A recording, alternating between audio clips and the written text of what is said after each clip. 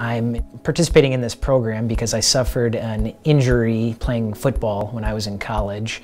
I did my own therapy from 2006 up until I started participating in this program. And while I was able to make some improvement, really I could never get to myself to a place I wanted to be as far as my ability to run and sprint and those types of things.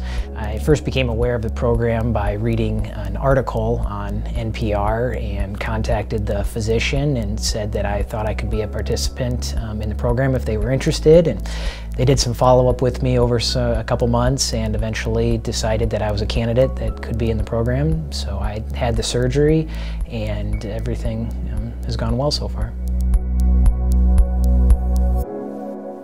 When I first started, the only running I could really do was very light jogging on a treadmill.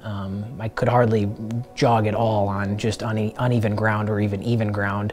But since participating in the study, I've been able to run up to 2 miles without any assistance. I do hope that a marathon is still in my future at some point.